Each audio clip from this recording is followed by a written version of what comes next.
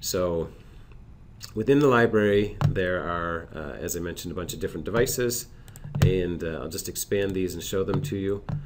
These are ActiveX ones, which you cannot edit, but all the other ones are based on ladder code in behind the devices, and that's how you would create and modify your project to simulate your real system. So I'll just show you over here as well. You can actually go under and do the show device logic.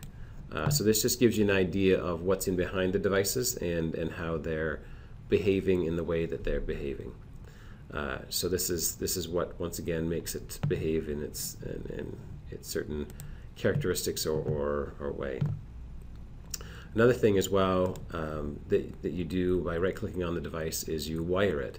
So once you've placed your devices on your worksheet, you can then go in and wire it. These are all the different variables. Proceeding with an I is the input variables, excuse me, and proceeding with the O are the output variables.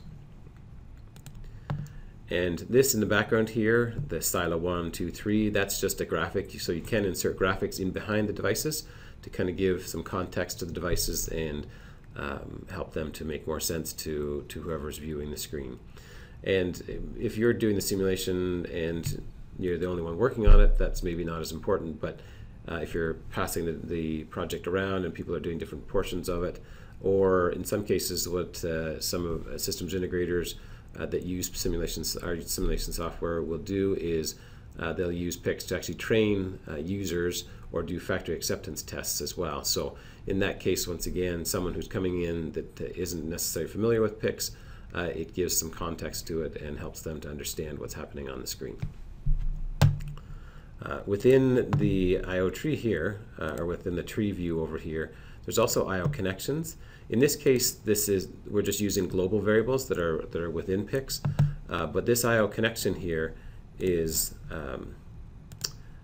where you would actually insert a new I/O connection, and which means in this case, so what's in here now is a DDE client. DDE client comes with PICS, but there is also, for free that is, along with this you can also purchase the OPC client, the Profibus driver, and one or two other drivers as well.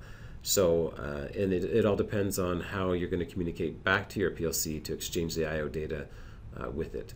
By far the most common these days is OPC, and once again, if you purchase that and install it, it will then show up in your list here to select from.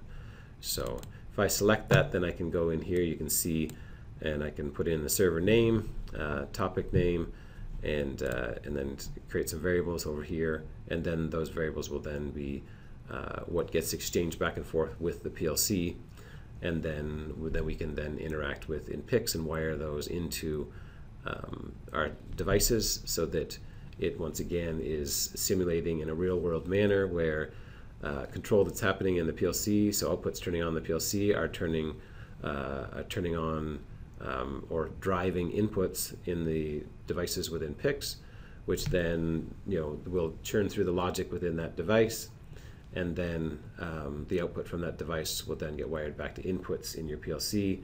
So you complete that cycle of the output controlling and then the input feedback to test your logic in a way that would be realistic to a real live plant floor situation.